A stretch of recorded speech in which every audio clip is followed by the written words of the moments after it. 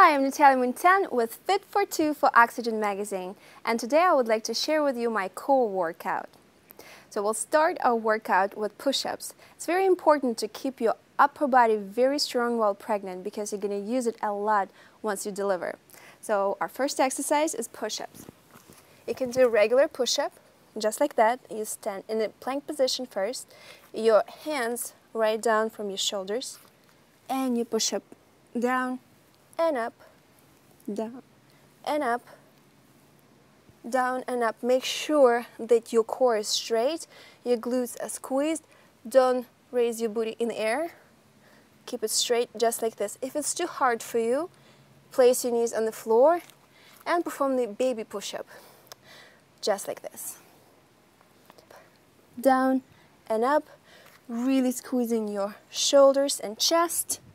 Breathe during the exercise and repeat this move for about 12 to 16 repetitions, 3 to 4 sets. You're going to stand straight, just like that. Balance on our elbows. Raise up our pelvis. Balance on our tippy toes and elbows, just like that.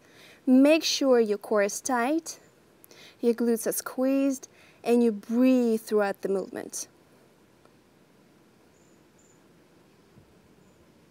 Keep this position for about 30 to 60 seconds. Our next move is side plank. I'm going to do an easier version this time because I'm into my second trimester. So we're going to sit on our side just like this, balance on our knee and one hand. And from this position, you just elevate your body just like that, lifting our arm up in the air and facing the palm of the arm. Just like that. And hold this position for about 30 to 60 seconds, making sure your core is tight and straight, your neck muscles are relaxed, and you breathe throughout the movement. And down. Repeat this move for about 3 to 4 sets. Our next move is arm and leg reach.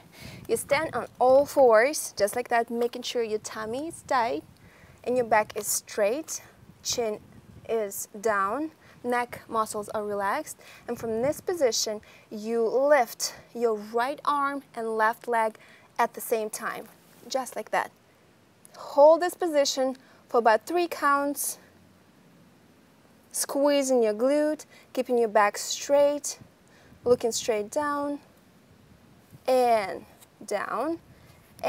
lift up the left arm and the right leg, just like that. Squeeze your glute, keep your back straight, tummy's tight, and down. And repeat this exercise for about 12 to 16 repetitions. Our next move is oblique crunch. We are standing in this position where we're balancing on our arm and the knee of the lower leg. And from this position, lift up one arm and meet the knee of the same leg, just like this. Feel your body, make sure it doesn't hurt your body anywhere. Breathe throughout the movement and squeeze your obliques.